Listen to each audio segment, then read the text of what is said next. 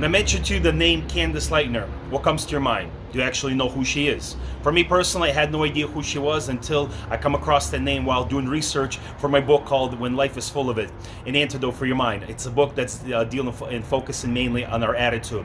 And what's so interesting about her personal life story is that back in 1980, her 13-year-old daughter was killed by a drunk driver.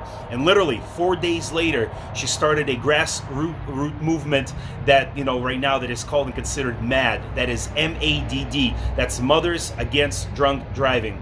And what's so interesting is when I begin to study her background and begin to research how this all started and how she started this whole movement, I discovered that she took her bitter situation and she made it better into something better. That since the founding of this organization, that's MADD, that she was able to go into influence the president. She was able to influence politics, laws, rules, regulations up to such a degree that since the founding of her organization, MADD, that's Mothers Against Drunk Driving, that she was able to already save more than 300,000 lives because laws became more strict concerning those individuals who'd be intoxicated behind the wheel.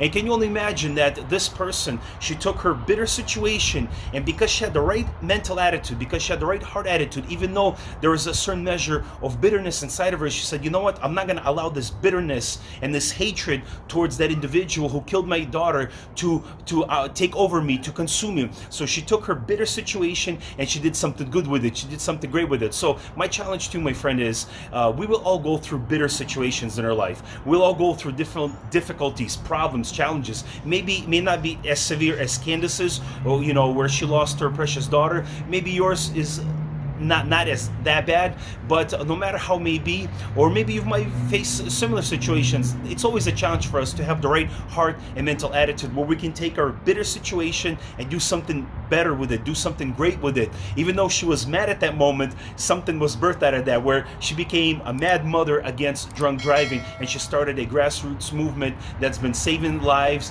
and that's been doing an impact in this country and abroad. So I challenge you, my friend, no matter what bitter situation you and I may come across, take that bitterness and turn it into something better, like a seed, and sow it and do something great in your personal life. Until next time.